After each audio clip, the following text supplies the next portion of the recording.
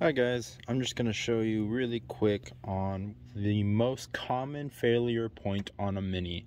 It's actually really simple. There are the N14s and N18s. N18s will have this cover on here. If you have an N14, you won't have this cover.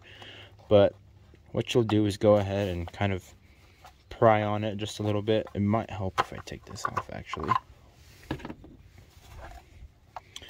So what I'm showing you guys is the common failure point. Essentially, it'll just make you have a misfire. These are the coils. Now, this car is coil on plug. There's also other styles where you'll have a distributor and a plug wire going to your spark plug. But essentially what you'll do is just come right here, lift up on this tab, lift all the way up, and it'll unplug this plug right here, and you just pull it out, move it off to the side. You can basically stick your finger in here and wiggle it out.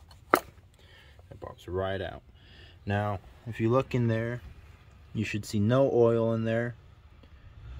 If you see oil in there, you'll have a problem and you'll have to change the spark plug. I believe they're just like seals or something like that. It's just on the head, so you'll have to replace some seals there.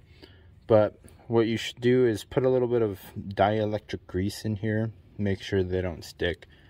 But essentially it's the same thing for all four of these. There's only 4 of them on here. Then when you're putting it back in, you'll just go ahead and sit it down in there. Actually, there's a little notch right here that you'll align it with, so we'll go ahead just like that.